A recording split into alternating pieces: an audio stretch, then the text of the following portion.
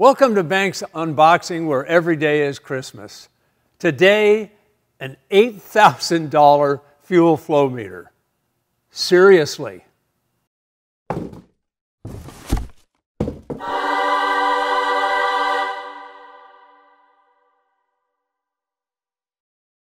I'm Gale Banks.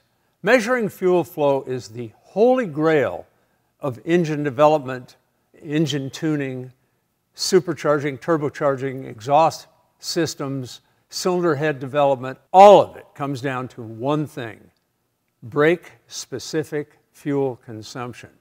Well, what does that mean? Well, brake means dyno. Specific fuel consumption has to do with the mass or the pounds or kilograms of fuel you burn to make 1 horsepower for 1 hour. Diesels are more thrifty than gasoline engines. But this one value, and in diesel it's about, I use as a rule of thumb, 0.42 pounds of diesel to make 1 horsepower for 1 hour. Now that's not real efficient, but if I'm estimating how much fuel flow I need, etc., that's the number I use. If it's gasoline, I use 0.500 or half a pound to make 1 horsepower for 1 hour. That's just for estimating. And I use that to determine through the air-fuel ratio how much supercharger or turbocharger I might need, how much intercooler I might need. BSFC, the brake spec, as we call it, that's the determiner of so many things. You do air-fuel to get the right mixture. If it's too rich, it's real negative, and it hurts the brake spec number. The brake spec number goes up. If it's too lean, that's not good either, and the engine becomes less efficient. You'd think leaning it out would be the optimum thing, but you want as close as you can get to a mixture that consumes all the fuel in the cylinder.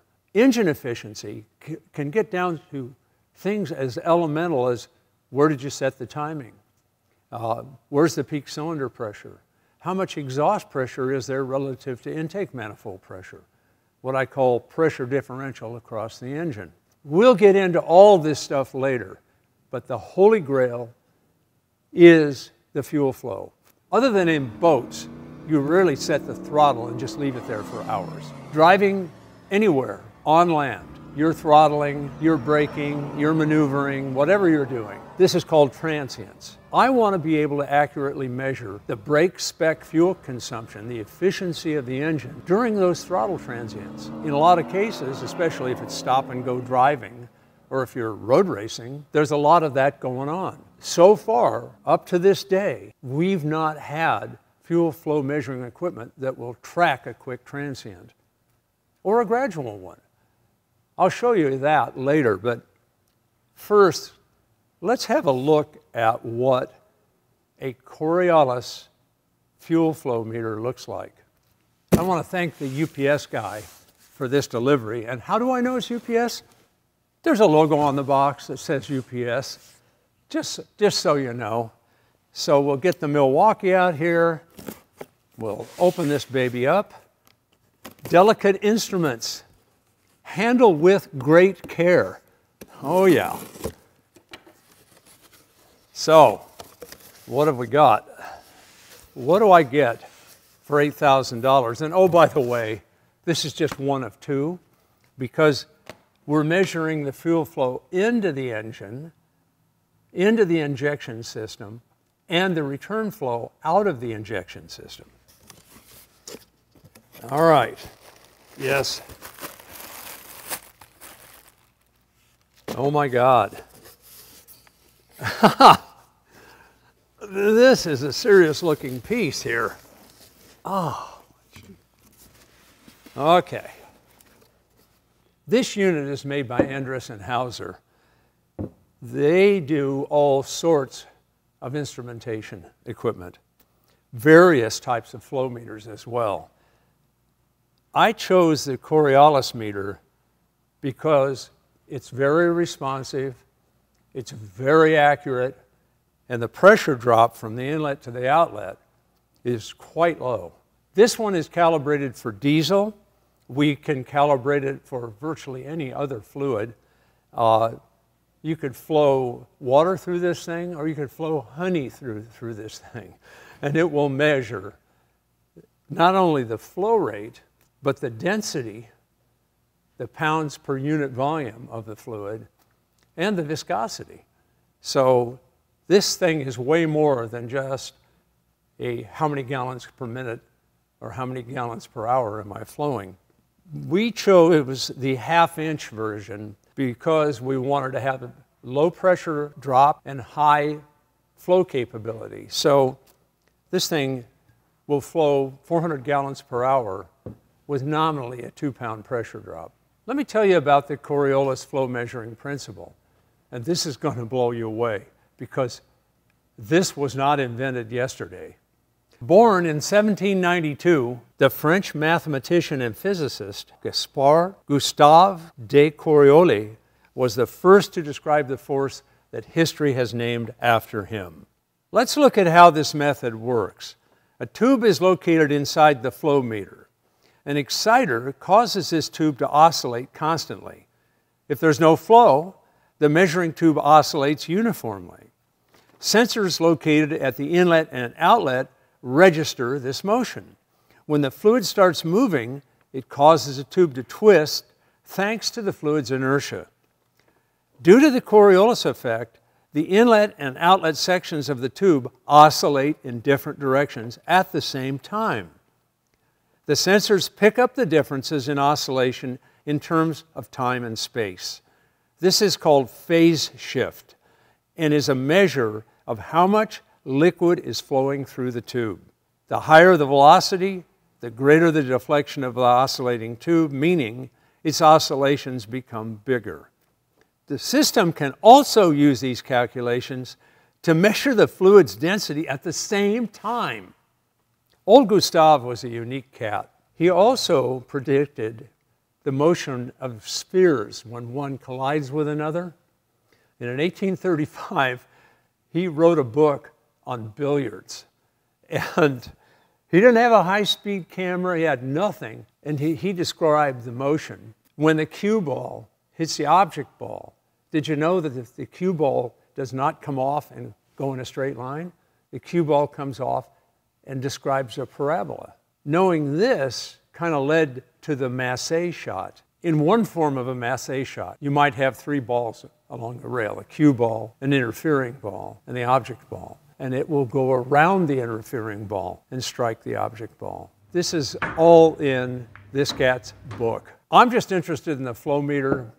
I don't hang out at Joe's pool hall any longer. Things got a little rough there, and I don't carry a knife or a gun, so I decided, the hell with this pool hall thing. At 400 gallons per hour, with diesel weighing nominally 7 pounds per gallon, that's 2,800 pounds of fuel per hour. If my brake spec is a 420, notice I've removed the decimal. Most guys do this. It's usually expressed 3 places past the decimal point, so 0.420 pounds per horsepower hour. We call a 420. If you've got 2,800 pounds per hour of fuel divided by a 420, that gives you 6,667 horsepower. So you'd think, all right, this is everything I'm ever going to do. I mean, 6,000, almost 7,000 horsepower, but wait, there is a little problem. Diesels return some of that fuel back to the tank. Why is that? Diesel fuel is used to cool the injection pump and the injectors themselves, and that fuel mass goes back to the tank. Let's say that 30% of the fuel supplied to the engine is returned to the tank. Let's say half the fuel returns to the tank. I've still got enough for 3,333 horsepower. So I think what we've got is 2 half-inch flow meters, 1 supply, 1 return.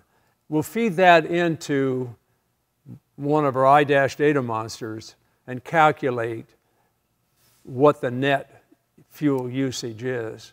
And then from that, we'll calculate a real-time brake spec fuel consumption. How'd you like to see what this replaces?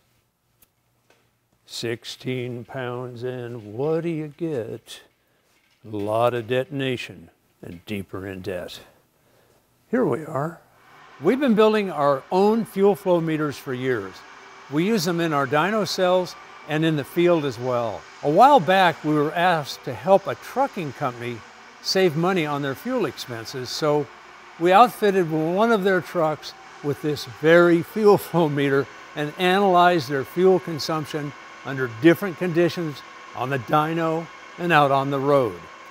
As a result, we designed the precursor to the pedal monster, our new throttle booster. But rather than making the pedal more responsive like you'd want it in your pickup truck, we gave the throttle a spongier response so the truck drivers wouldn't use as much fuel. When you have a fleet of hundreds of trucks, every ounce, every gram of fuel counts. Let's follow the fuel flow through this system. Fuel comes in, gets filtered, goes through a gear pump, gets really finely filtered, then to a vapor separator and to a regulator through this cross. The regulator holds the system output pressure to about 15 psi, which is pretty optimum for the Bosch pumps that we're using. Quite a bit below what we need for the Denso pumps, like on the L5Ps. Those we're running up to 80 or 90 psi. So this thing wouldn't even work with a Denso pump. After the vapor is separated, then there are 3 float chambers. The fuel feeds into these float chambers, and from them out to the engine. The return fuel comes back into the system and also goes into the float chambers. So what you end up with is a closed system. The fuel leaves this system, goes to the engine, comes back from the engine, re-enters this system. The fuel coming into the system from the shed is what I call the makeup fuel. This is the fuel being used to actually make horsepower. Gross fuel flow out, return fuel flow back, and what we're measuring is the net fuel flow. This system has what I call lag or hysteresis in it. It takes it a while to stabilize. So it's only good for fixed throttle, fixed power. You get to that point, you let everything stabilize, and generally what we do is all temperatures stabilize, all flows stabilize. We leave them there for a few seconds, then we start reading the data. So if you're going to make a throttle change, then you have to wait for this thing to stabilize again. So it's no good for throttle transients. What we're doing with the Coriolis meters should be almost instantaneous fuel flow data.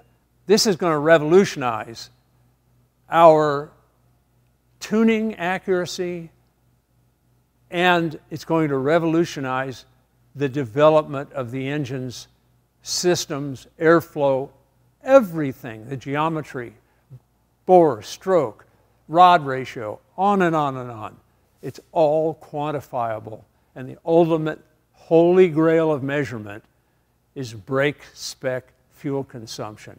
It tells you every time you make a change, if it gets better, you did it right. If it gets worse, you did it wrong. Bye-bye, old guy. I got a new baby. Are you okay? Where are we going to mount you?